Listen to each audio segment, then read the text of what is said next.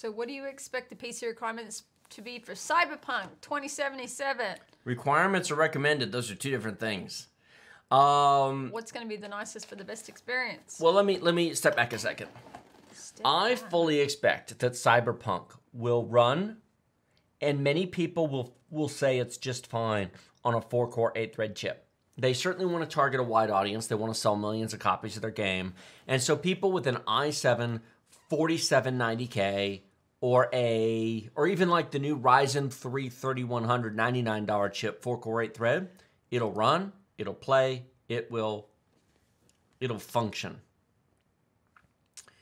I would call it a horrible experience. You would call it a horrible experience. Anybody who knows better would call it a horrible experience.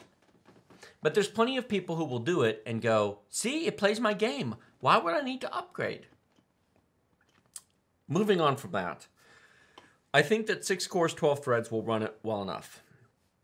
I think that people who have a 6-core, 12-thread chip will find that it is a perfectly enjoyable, perfectly adequate experience.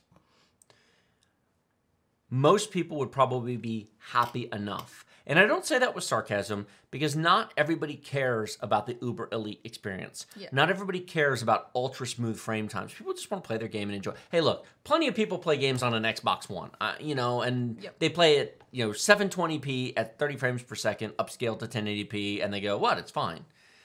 Not everybody cares. I do believe. Hold up your orange, please. Oh, my orange?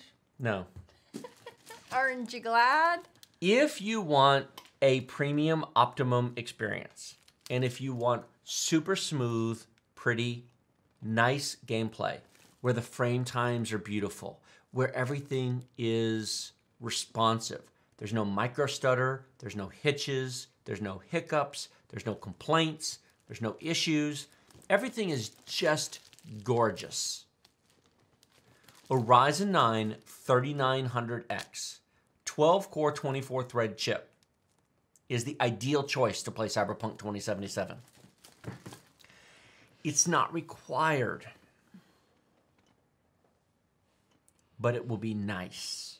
And if you were to play the game on, say, a Ryzen 5 3600 and then play it on a 3900X back-to-back, you'd notice the difference.